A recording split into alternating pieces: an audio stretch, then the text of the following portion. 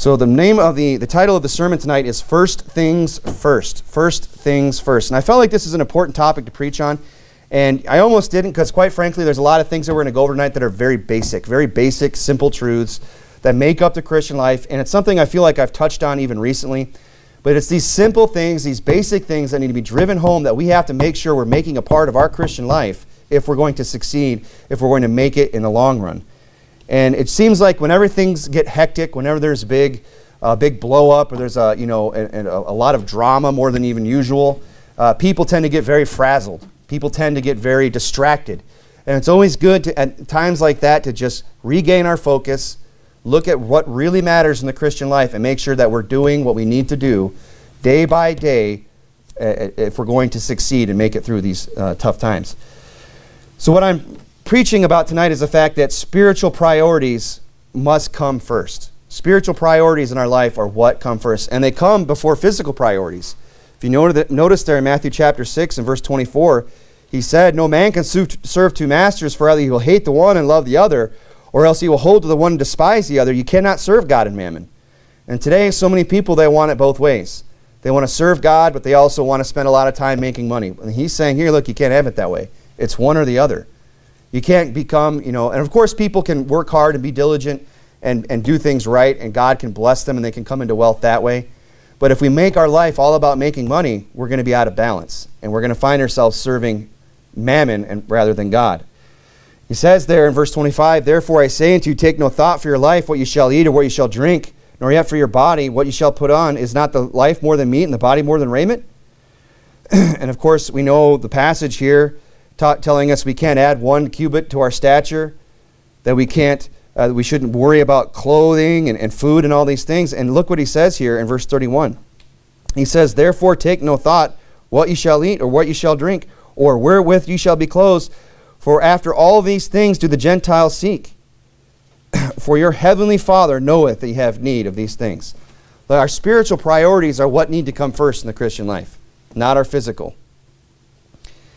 And people should not become overly concerned with their earthly needs. That's really what he's teaching here.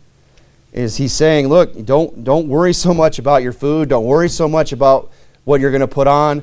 Don't worry about all these things that the Gentiles tell you to worry about. Don't worry about making sure you have every type of insurance. Don't make sure you have an abundance of wealth in the bank. Don't make sure that you have some great retirement fund waiting for you. Now, of course, there's wisdom in that we should always be thinking ahead and preparing and be ready for that. I understand that there's a certain level of preparedness that we should have financially. I get that we should foresee the evil that could potentially come our way and be prepared. But people today, they seem like that's all they want to do. They want to build up some great treasure here on earth so that when they retire, they'll never have to work another day in their life and they'll be just sitting on Easy Street. Or they want to, make sure that they have a ton of insurance for this, insurance for that. So if anything possibly remotely goes wrong, that they're covered. And Jesus is saying here, don't get distracted by those things. Take no thought for your life, he's saying, what you shall eat. He's saying, or what you shall drink, nor yet for your body what you shall put on. And we get so worried sometimes just about what we're going to do, for food and raiment. And he's saying, look, these earthly needs that we have come second to our spiritual needs. Our spiritual priorities come first. So we should not be overly concerned with earthly needs. I'm not saying be careless. I'm not saying disregard them. I'm just saying don't become overly concerned. And really, this is difficult for those who have little faith. People who really struggle with this, it's a lack of faith at the end of the day. I mean, that's what he said there. He said, oh, he of little faith, right? Verse 30. "Wherefore, if God so clothe the grass of the field, which is today and tomorrow is cast in the oven, shall he not much more clothe you, O ye of little faith?" And that's really where people struggle. That's really where the rubber meets the road in the Christian life sometimes. When we actually get into these situations and these positions where we don't know what's going to happen tomorrow. Maybe we're not going to have the food and clothing. Maybe we really have to start relying on God. And people struggle. And it's because they don't have the faith. If you would, go over to Matthew chapter 13. Matthew chapter 13. I mean, this is a promise in the Word of God. That God is going to provide everything that we need. Day by day. We might not know what He's going to provide 10 years from now. But we know that if we just are faithful to Him, and we put first things first, that he's going to provide for us day by day. But people don't like that because that requires us having to walk by faith, having to actually trust the Word of God, trust the promises of God.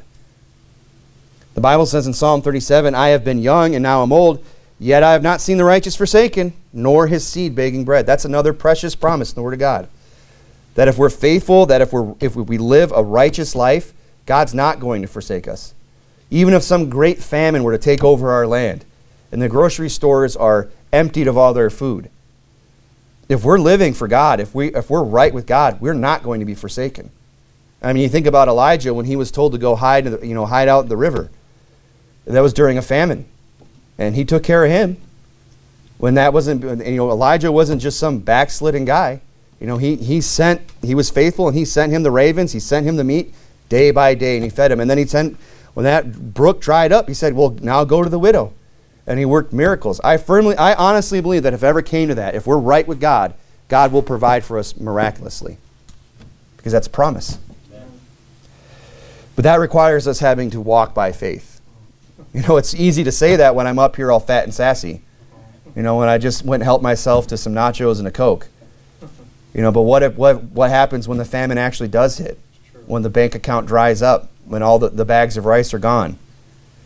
And then we have to stop and ask ourselves, do we really believe the Word of God? Can we really walk by faith at that point?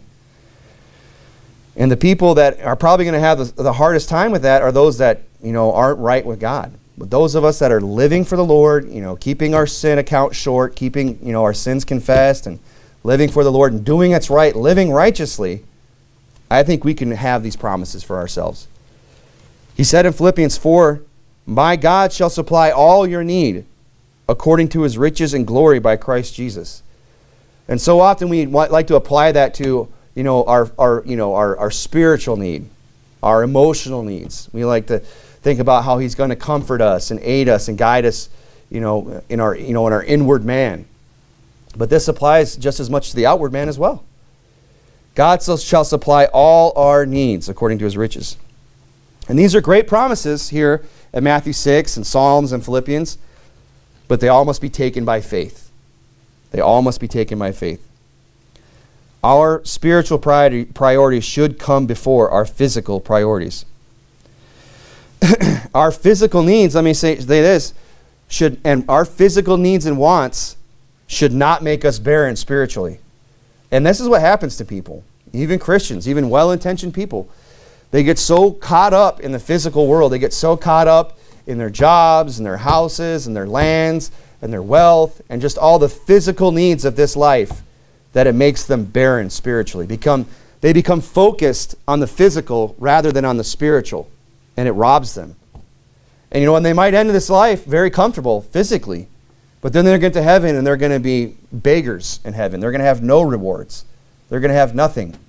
They might have had it really good here, but if they let their physical needs take precedence over their spiritual needs, they're going to be wanting in heaven, unfortunately. So don't let our physical needs come before our spiritual needs. Don't let your physical priorities come before your spiritual priorities.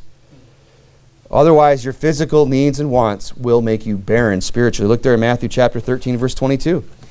He also that receives seed among the thorns is he that heareth the word and the care of this world. What does he mean by care? He doesn't mean, this is even talking about an environmentalist. The caring for the world, going out and, planting grass on some riverbank to prevent erosion or something, or trying to eradicate some invasive species or something.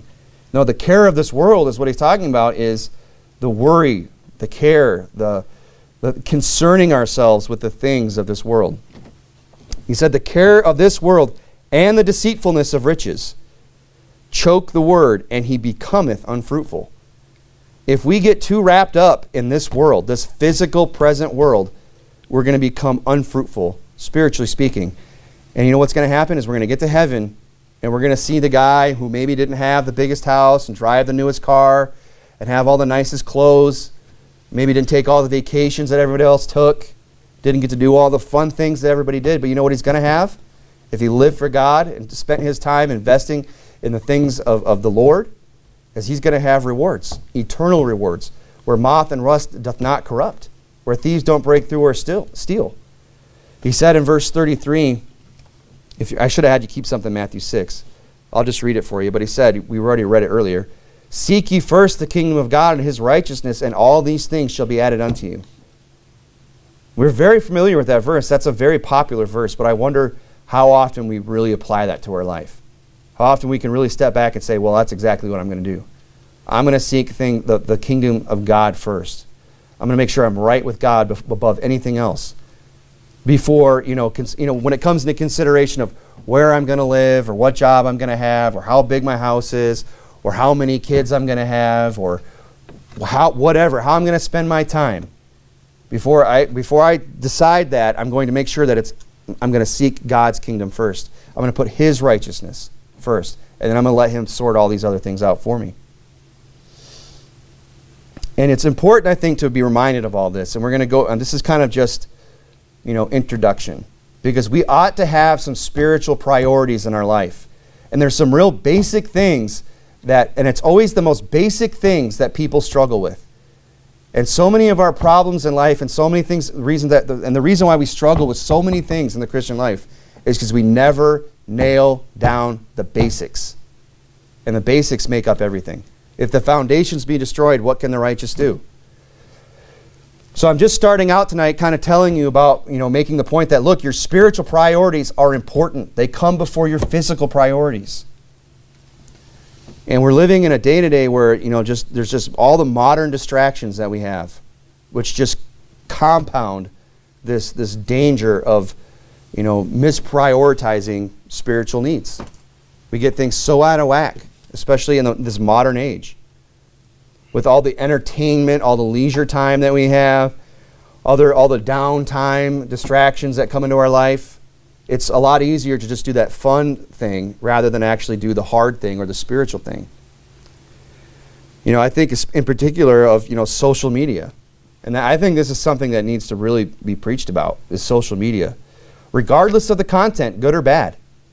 Even if you're using it well and wisely and it's a good thing, you're not using it to do bad things, it can still be, it's a huge distraction today. And it's a phenomenon that I don't think a lot of us stop to think about. The fact that just overnight we all found ourselves on social media, or living in a world that just operates through social media. Nobody asked for it, and all of a sudden now we're clicking like and making emojis and everything else. And nobody asked for this. It just happened. And it's completely changed society. And nobody really was looking for it. And that's really probably a whole nother sermon in and of itself. But I'm just making the point right now that there's so many distractions in this modern life that we live that if we're not careful, our priorities will get out of whack. We'll get distracted. We'll get caught up with the cares of this world. And it'll rob us. It'll make us unbarren. So what are some spiritual priorities? Go over to Luke chapter 18. What are some spiritual priorities? And this is the kind of stuff that a lot of people aren't going to want to hear. Because this isn't the fun, exciting stuff of the Christian life. But this is the building blocks of the Christian life. If we don't get this stuff down, we're going to suffer spiritually. How about prayer as a spiritual priority? I mean, I'll be honest. This is something I've always struggled in my Christian life. I have to make sure that I take time to make it happen, or it's just not going to happen. And we like to think sometimes, well, I just pray throughout the day. And that's true, we do. But, we really ought to make a point of actually praying. Actually getting on our knees to make sure we're addressing God, taking some time. And I'm not saying you have to spend an entire hour, although if you want to, that's great. But we find time for so many other things in our life, so many other distractions. But do we make time for prayer? And I'm telling you, it's a spiritual priority. It's not just something that, well, you take it or leave it. No, it is one of the building blocks. The foundations of the Christian life is prayer. And if we get distracted, our prayer will be lacking. Look at Luke 18. Luke 18, verse 1, and he spake a parable unto them this end, that men ought always to pray, and not to faint, saying, there was in a city a judge which feared not God, neither regarded man. And there was a widow in that city, and she came unto him, saying, Avenge me of mine adversary. And he would not for a while. But afterward he said within himself, Though I fear not God, nor regard man, yet because this widow troubleth me, I will avenge her, lest by her continual coming she weary me. She's being a pain in his neck. She's being annoying. She's being persistent. And it's a picture of prayer, that we ought to go to the judge, the Lord, and bug him for the things that we need. And not that we would be a nuisance to him, but he's using this as an example. Look, even an unjust judge is going to answer the widow's prayer if she keeps bugging him. How much more so is God going to answer his own children? If ye, being evil, know how to give good gifts to your children, how much more shall your heavenly Father give gifts unto them that ask him? That's the point he's making here. And he says in verse 6, And the Lord said, Hear what the unjust judge saith, and shall not God avenge his own elect, which cry night and day and night unto him, though he bear long with them? I mean, do we not pray because we don't believe God actually hears us? I mean, if we really believe that God in heaven hears us, would we not pray? Again, it goes back to this question of faith. Oh, ye of little faith. Why don't we pray? Is it a lack of faith? Or do we really believe that God in heaven hears us and that he really answers prayer? He said in verse 8, I tell you that he will avenge them speedily.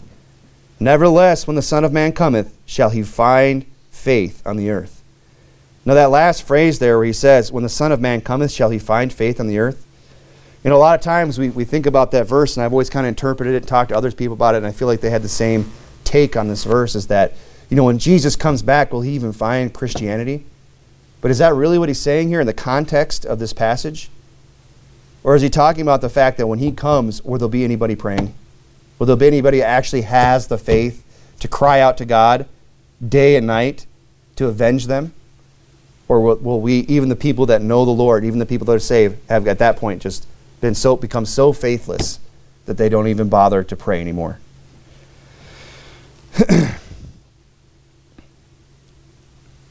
And here's the thing: you say, well, I don't really have time for spiritual priorities. I don't know when I could pray. I'm such a busy person. Look, you'd be more effective at what you do if you prayed. You'd be more effective with less time if you prayed.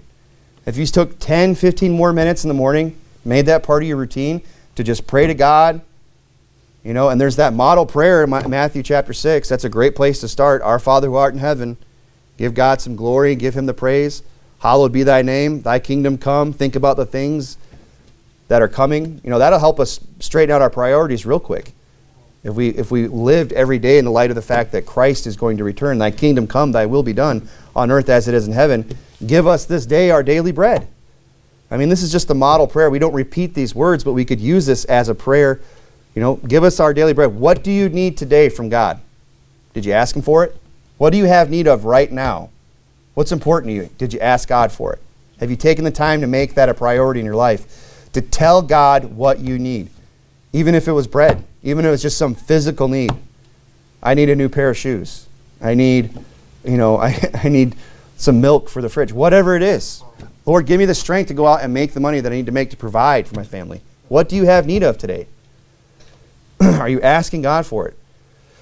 Lead us not into temptation, but deliver us from evil. Are we struggling with some sin in our life? Are we getting tired of it? Well, let me ask you, have you prayed about it? Have we made it a priority to get up in the morning to ask God, deliver me from this evil today. Help me not to commit this sin today, whatever it is. The reason why people don't get what they need, the reason why people don't get the victory over their sins is because they don't make prayer a spiritual priority in their life. He says in James 1, if any of you lack wisdom, let him ask of God that giveth to all men liberally. I mean, God's just in heaven with all the riches and wisdom and knowledge, and he's all powerful. There's nothing he can't do, and he's wanting to do it to prove himself strong on the behalf of his children. But the question is, will he find the faith? Is it just crickets up there in heaven? Or are we actually praying to the Lord and telling him what we need? Are we making prayer a spiritual priority? You say, well, if there's all these promises, why don't people pray? Why isn't prayer more of a spiritual priority for people? Well, maybe people avoid prayer because they might not like what they find when they draw nigh to God.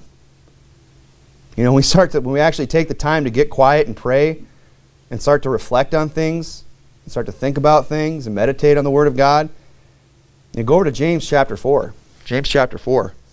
You know, you're kind of drawing nigh to God in prayer. You're stopping, you're taking time out of your day to focus on God, on the Lord. And when you do that, I think the reason some people avoid it maybe, perhaps, is because they might not like what they find.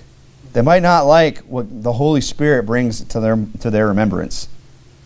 Say, oh, I'd love to help you with this, but did you remember that you're still doing this, and you still have this problem, and you still haven't gotten this right? You're still harboring this, and you're still angry about that. People might not like what they find. It says in James chapter 4, verse 7, submit yourselves therefore to God, resist the devil, and he will flee from you. Look at verse 8. Draw nigh to God, and he will draw nigh to you. You think it's any coincidence, the following words? Cleanse your hand, ye sinners, and purify your hearts, ye double-minded. Be afflicted, and mourn, and weep.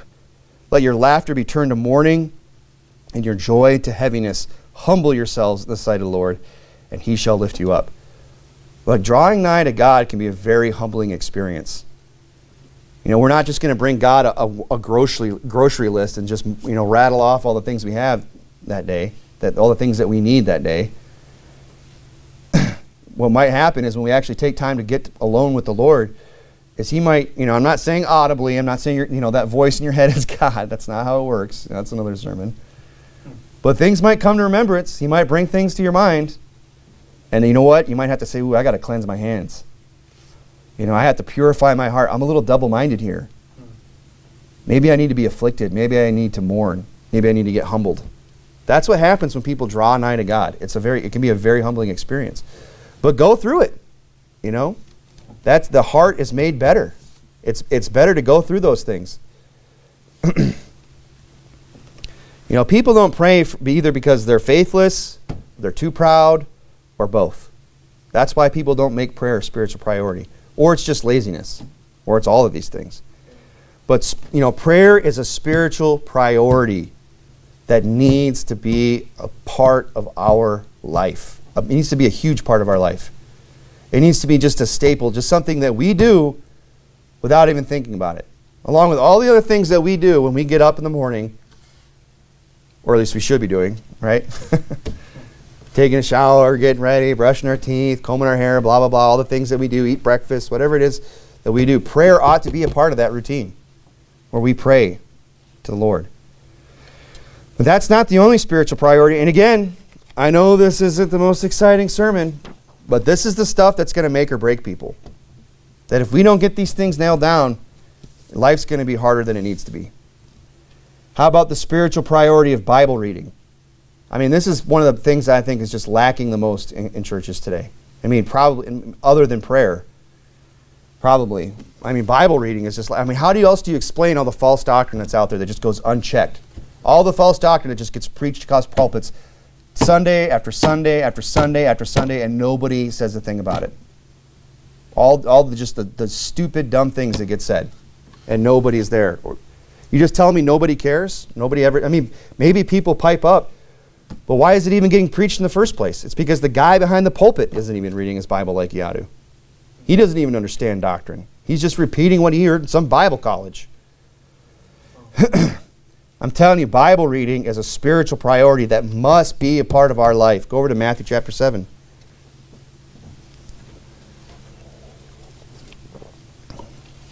I mean, how could you live the Christian life without knowing what's expected of you?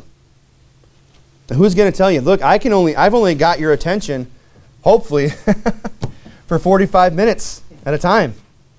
Maybe an hour and a half a week if you make it to all 3 services.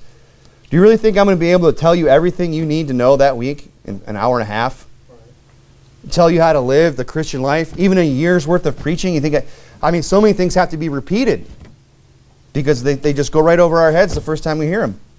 Or we didn't catch it, whatever. That's why God's given this big book that needs to be read. Every single day we ought to be in this book as much as possible.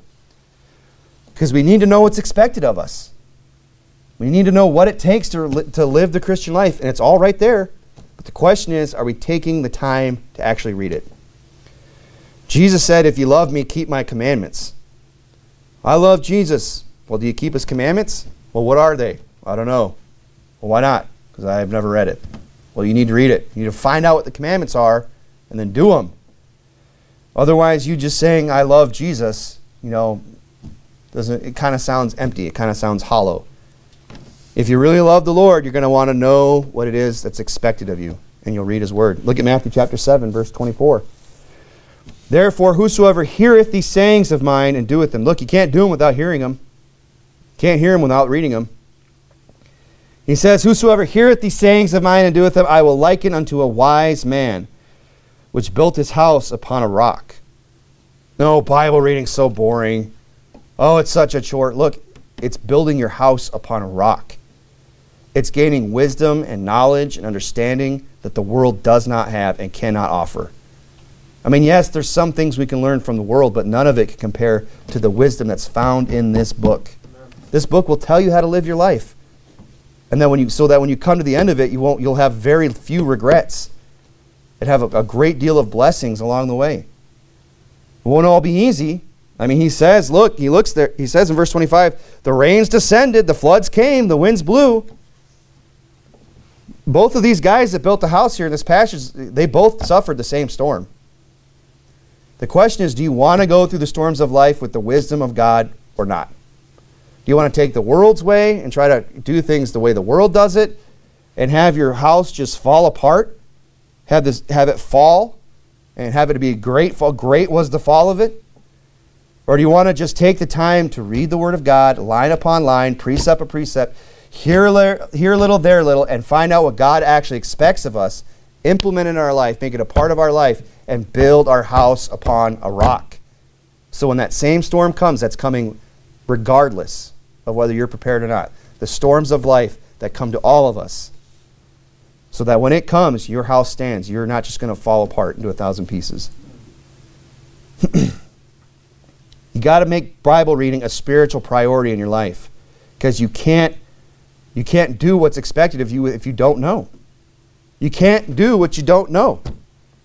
Well, I didn't know I was supposed to do that. Well, did you read it? Oh, no. Well, no wonder you didn't know. And you can't just rely on the preacher to tell you everything. You got to get in there and find out for yourself.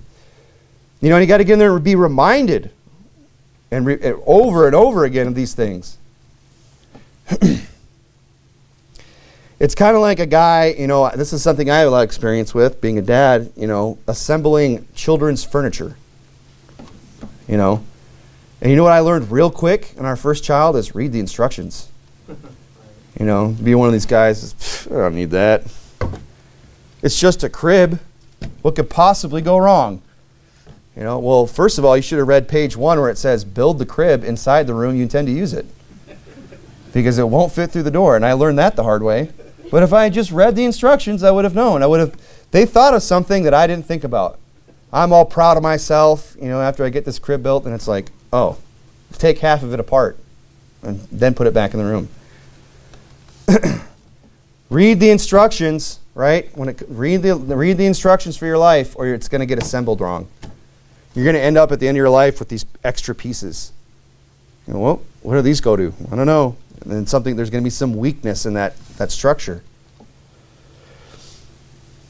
People, they don't make Bible reading a priority for the same reason they don't pray. These priorities all go by the wayside for the same reasons. And if you would, go to Deuteronomy chapter 17.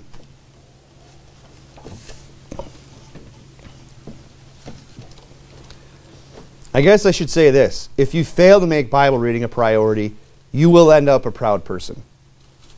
It's just a fact. You show me a proud man, you show me an arrogant person, and I'll show you a person who doesn't read their Bible. You show me some loudmouth blowhard, and I'll show you a guy who doesn't read his Bible. Look at Deuteronomy chapter 17, verse 18. And it shall be, when he sitteth upon the throne of his kingdom, that he shall write him a copy of this law in a book out of the which is before the priests and the Levites. And it shall be with him, and he shall read therein all the days of his life, that he may learn to fear the Lord his God, to keep all his words, all the words of this law and these statutes, to do them, that his heart be not lifted up above his brethren. Look, reading your Bible will make you a humble person. We'll read things in the Bible and it'll convict us.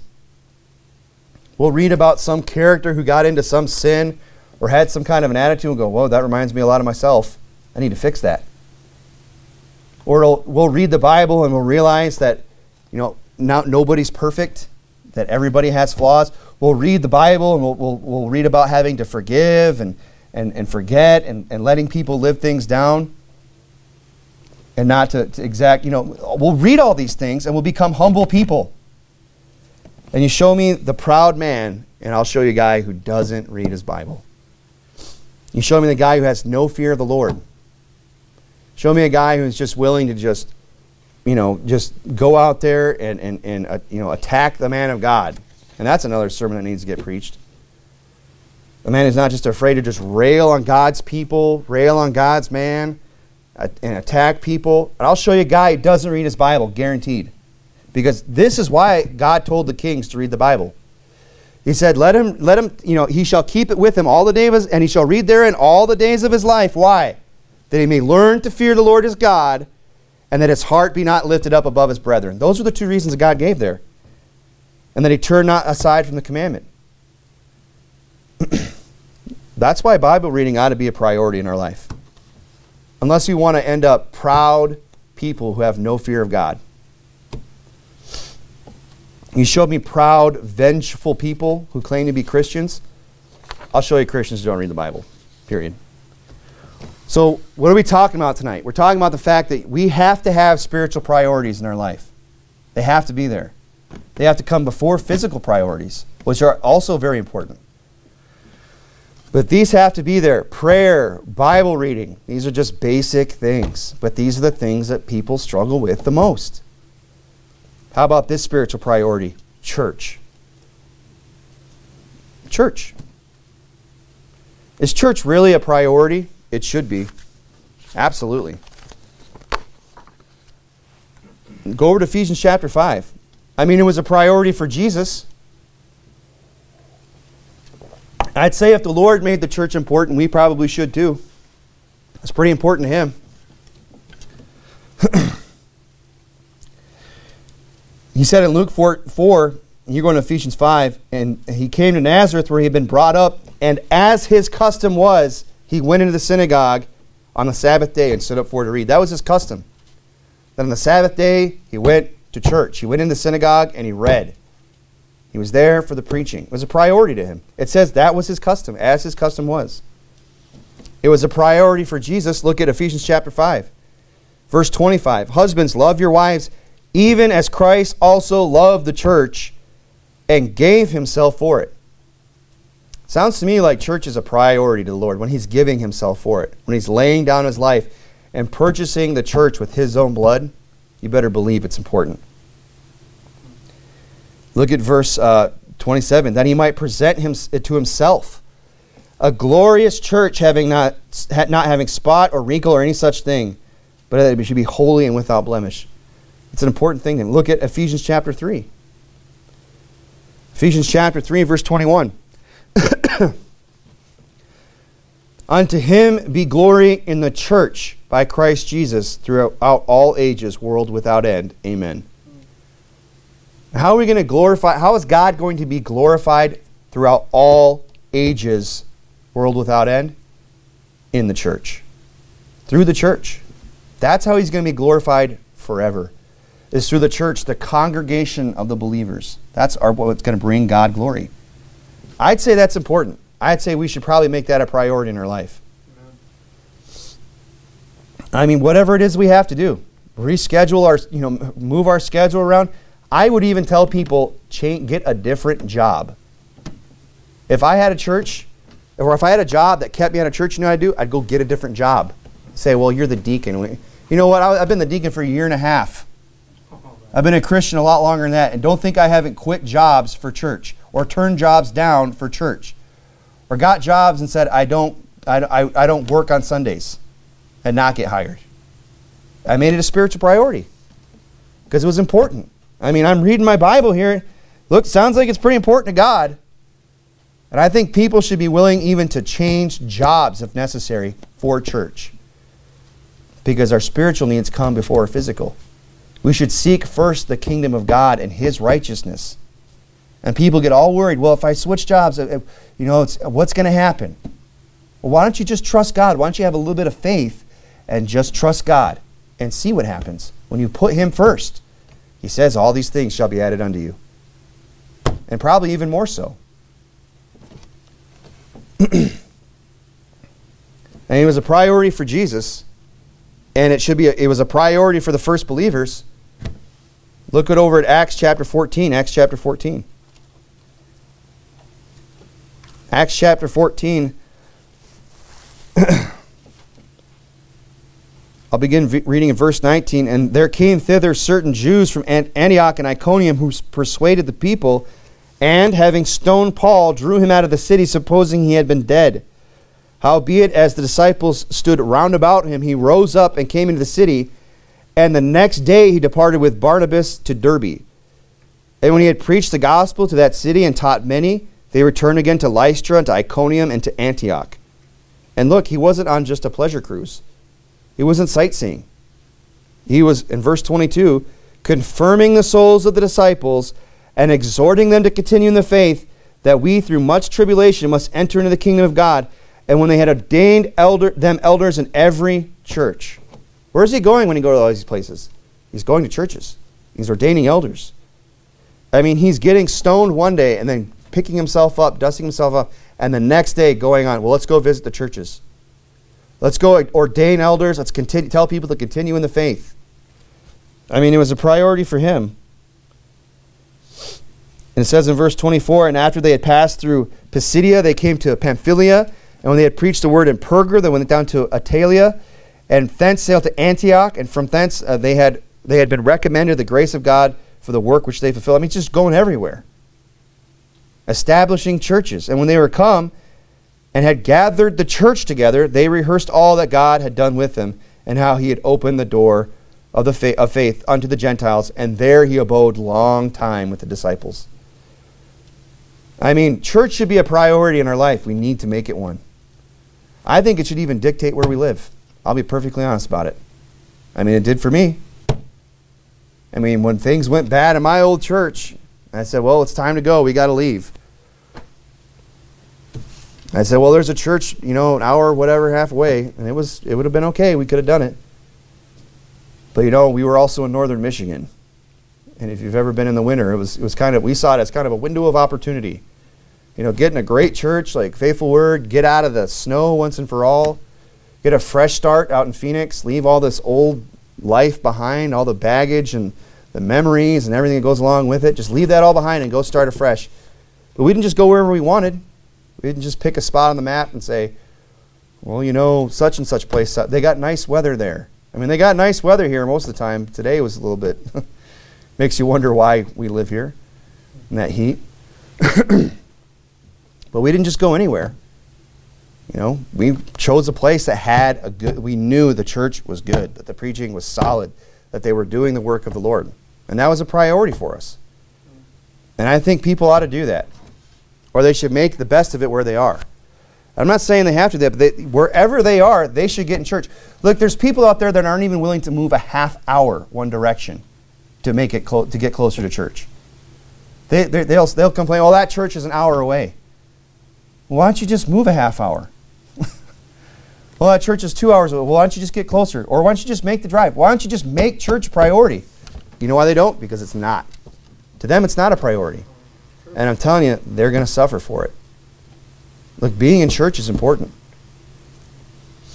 And here's the thing, church just isn't some social gathering. I mean, it is. It's great that we get together, we socialize and talk and have friendships.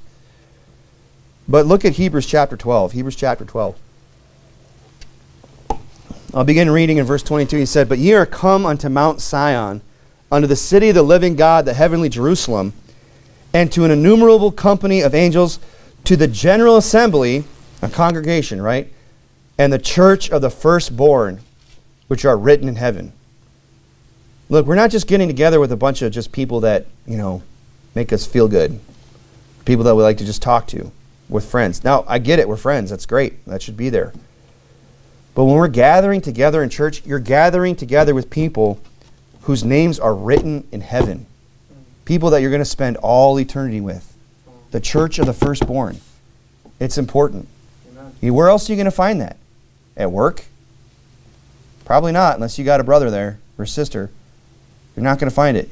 You're not going to find it in the public schools. You're not going to find it in some dance hall. You're not going to find it in some bar or some club.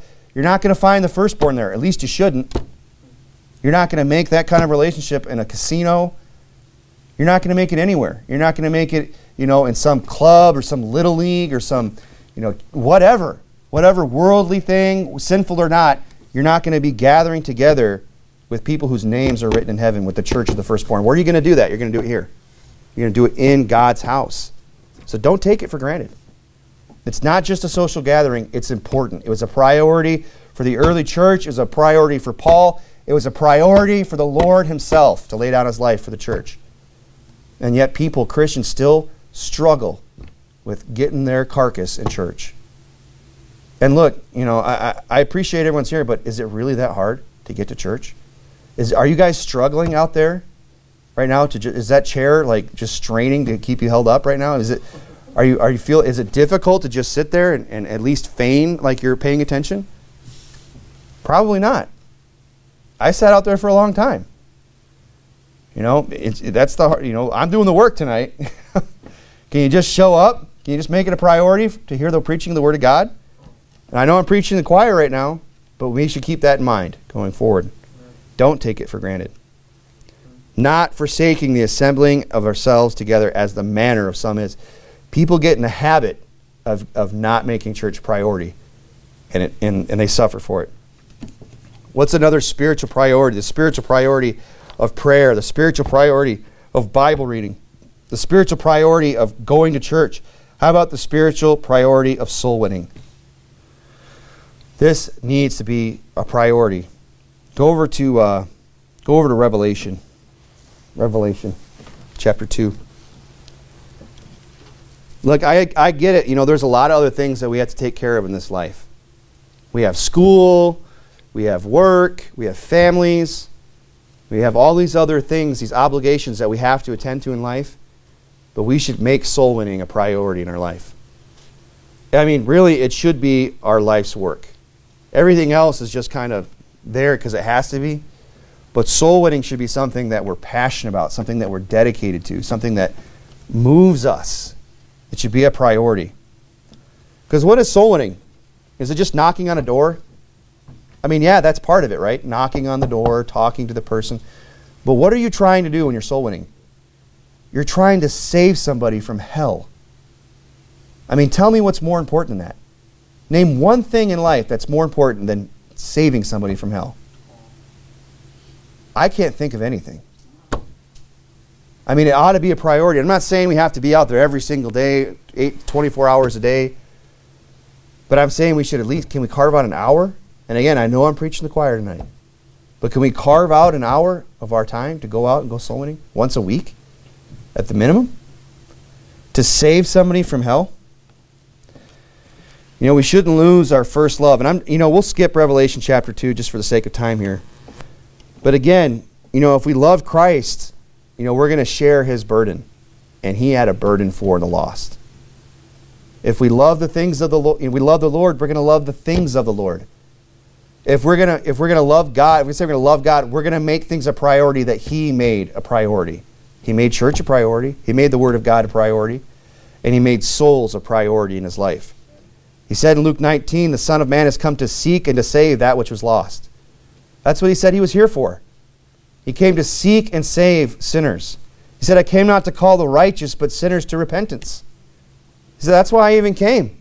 That's why I left heaven and came down here and condescended to men of low estate and took on the form of a servant. That's why I humbled myself to the death of the cross, is to save sinners, to call sinners to repentance. And the Lord said, he said, go out in the highways and the hedges and compel them to come in that my house may be filled. I mean, just so many scriptures about it. And of course, Mark 16, which is, a very familiar verse. He said to them, go ye into all the world and preach the gospel to every creature. That was a priority to him. That's why he came here. But is it a priority for us tonight? If it is, are we going to make sure we keep it a priority for us for the rest of our lives?